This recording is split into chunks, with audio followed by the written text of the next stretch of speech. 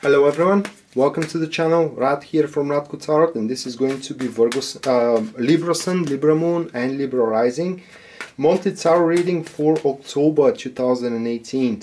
And as I'm shuffling the cards, I want to remind you guys that this is a general reading for Libra star sign. This is not your personal reading. Therefore, I will tell you the meanings of the cards in their representative positions, as well as I'm going to make the synergy in between them. However, it falls to you to make sense of them and to align them to your personal situation. If you want me to do that for you, then that is the subject of a personal reading. And for personal readings, please check out my website, which is listed down below in the description of this video, and there you are going to find a full list of my services as well as their pricings. And one more thing, if you find these reports helpful, and you want to know more about your star sign, specifically career and relationship wise for the month of October, then you can check out my website again for extended monthly tarot readings, and there you can purchase your extended monthly tarot reading for just $49. So that being said, and as the cards are cut, we are going to the monthly spread, which contains 5-card spread. Now the first card is about the topic of your month, or rather it was like where you're finding yourself or how you're going to find yourself in your month. The second card is about the immediate actions or the intentions that you should have throughout the month. The third card is about the challenges that will cause predicaments to you, Libras, throughout the month. The fourth card is about the resources that you can rely on throughout the month, or what will help you there. And the fifth card is about the final outcome, or what will be the result of all that here. So we do have the Ten of Pentacles as a card which defines the topic of your month, or what will be your situation. So it does look like that this month is going to be very how can I would say neutral, all right, because the Ten of Pentacles does represent the final stage of what one works for. So this card could involve many things and could manifest in many ways. So I will try to explain it to you in a way that you can make sense of it. So the Ten of Pentacles symbolizes in an old man, you know, enjoying and getting fulfilled by seeing his family walking around in their castle, etc., etc. So the man has everything that the man has worked for. Therefore, this month it is likely that you are going to see the fruits of your labor coming in. And if your labor was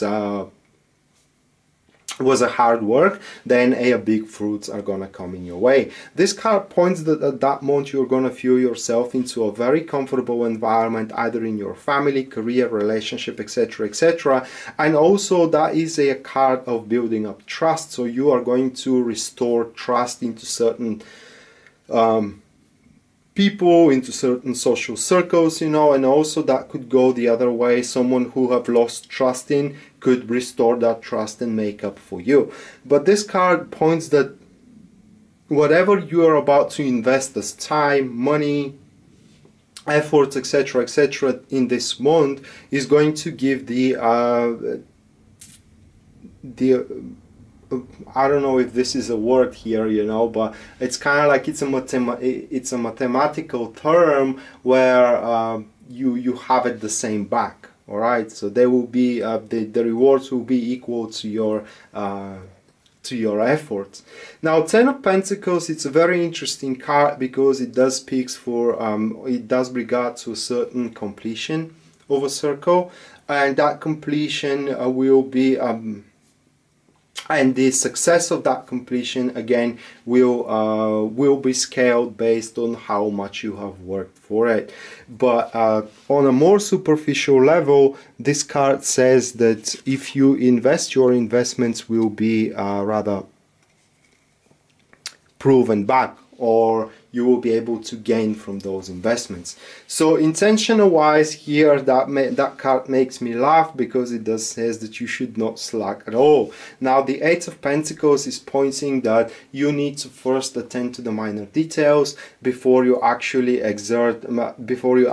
execute the certain undertaking. That things first. Also intentional wise, the Eight of Pentacles is about obtaining skills and knowledge. So if you are not feeling qualified for a certain thing, then this is the card pointing that maybe it's time for you to start learning. Very important to be acknowledged here, however, about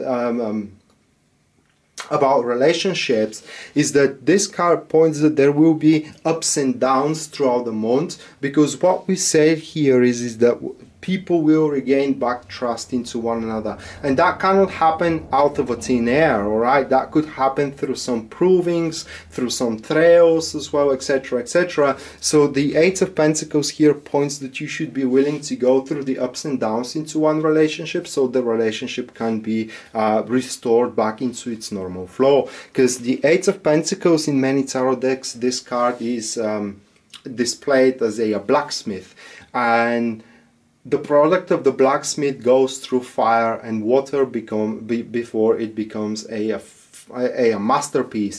That's why you cannot expect that everything is going to be easy this month. As a matter of fact, it's going to be tough, alright? But the end result here does worth it. So the more you toil, the bigger results you're going to have. And then we do have the challenges that you have to overcome here. That will be the Ten of Cups, and the Ten of Cups is a card pointing to a how can I explain it? It is a card that symbolizes that one is happy of what one got.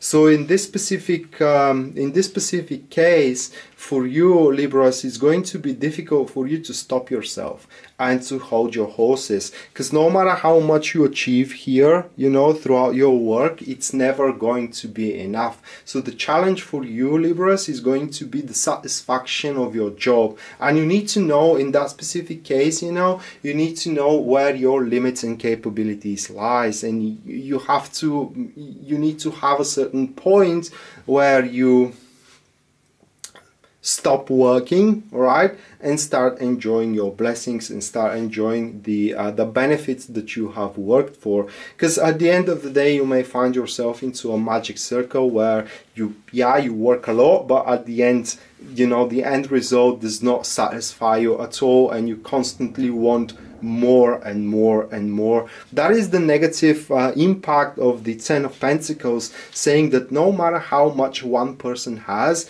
this is in our human nature, we always want more because we get used with what we have. It's no different with drugs, you know. At the start, for example, the very minor dosage of, let's say, painkillers, the very minor dosage of a painkiller, it is enough to kind of like ease the pain, but as the time passes, we need more and more and more, and that is body tolerance.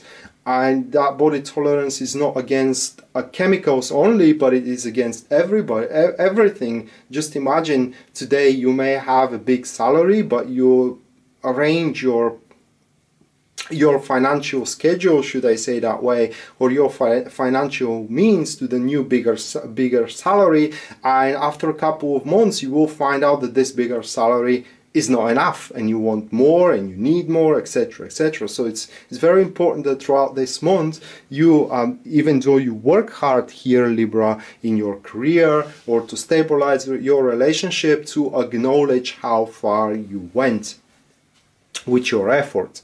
Then the next card here is going to be what you can rely on, what will help you throughout the month. And this is the Seven of Wands. Seven of Wands is a very peculiar card falling into that position. First thing that comes to my mind when I look at that card, it points that you will be very strong singularity, which means that, how can I explain it?